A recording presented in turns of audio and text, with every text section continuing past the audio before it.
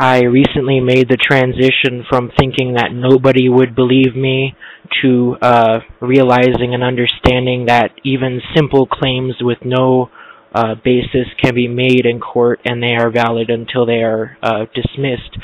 Well, this is obviously going to be a valid statement. I found it interesting in the perusal of my the inventory of different documents. What you're looking at here is a recommendation letter that I got from a teacher from high school. Okay.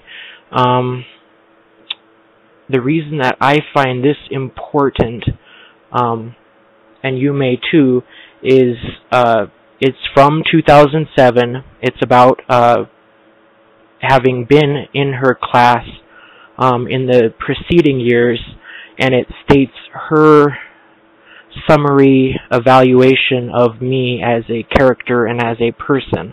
And as I saw it, I figured it would contribute to the development of this point. So, as you can see from the first paragraph, he is quiet and reflective, but I knew that he was analyzing and processing as the class worked. So she's saying, it may not have seemed like I was involved, but I was. Okay, vocabulary, critical thinking. Okay, Bryce, in the second paragraph, Bryce was an alternate thinker, and I found him to be very interesting because he did not follow the usual high school trends. His personal dress, music, and philosophy concerning life did not reflect the average teenager. He was a joy to have in class. So here she is. I found that to be somewhat valuable in making my point. Was a recommendation letter that I obtained several years ago.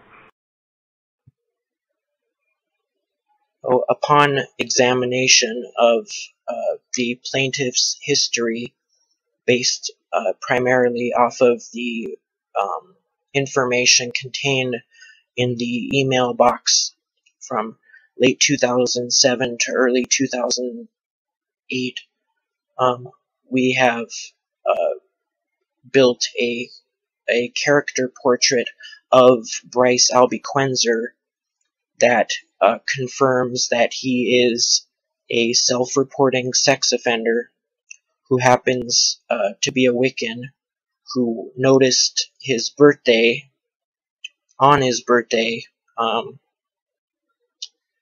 who happens to write poetry, which included a different thing about opposition, and then another one about dimensions, and then beyond Wicca into alternative psychedelic culture, both, and who self-identifies as Rose at the time, who happens to have somewhat different eyeballs, I guess,